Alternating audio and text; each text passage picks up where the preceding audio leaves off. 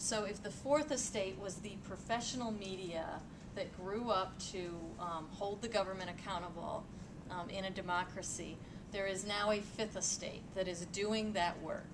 And it's fuzzier and it's hard to define it, but it could possibly be, in terms of resources, much larger than the fourth estate. That's not absolutely evident yet, but it's certainly a possibility. Oh, wait.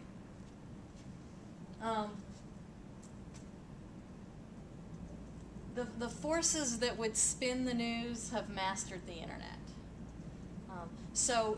And my point in stating that is that the population is vulnerable to misinformation. And we see that in so many different ways. Fake press conferences, completely staged events. If you look at just the way MTV, with their Video Music Awards recently, dominated Twitter, that did not happen by chance. You know, Kanye went up and interrupted Taylor, and then Beyonce had this wonderful moment of graciousness, and it's hard to say how much of that was scripted, if any, but MTV had a plan to take an event, the Video Music Awards, which would become almost a non-entity in the entertainment world, and resurrect it and bring it back into this very influential place by using social media. And the day after the week after the Video Music Awards, 8 of the top 10 trending topics on Twitter the entire week had to do with the MTV Video Music Awards. And that was by design. I mean, they established an enormous presence on Twitter in a variety of ways that were not transparent.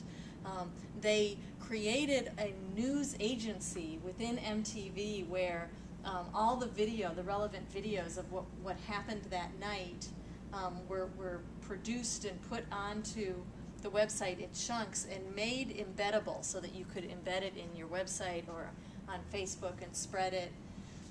And they really mastered the use of social networks to create a cultural phenomenon that probably would have been much less significant if they hadn't been as strategic as they were.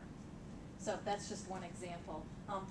There's all sorts of political stuff that's going on, and I don't even bring it up because it just starts an argument about who's right and who's wrong when you're talking about Barack Obama's birth certificate or the 9/12ers or the Teabag group.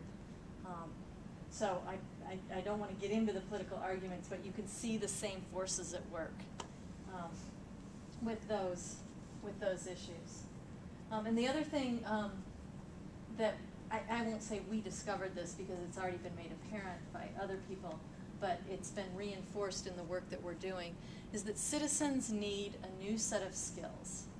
The average citizen is standing at the end of a fire hose of information and is using this old set of skills to sort through this information that's coming at him in a very different way. And there's a lot of work going on right now to identify what those skills are and figure out how we will teach citizens to participate in this new democracy that's emerging, but there's no guarantee that that's going to happen. So.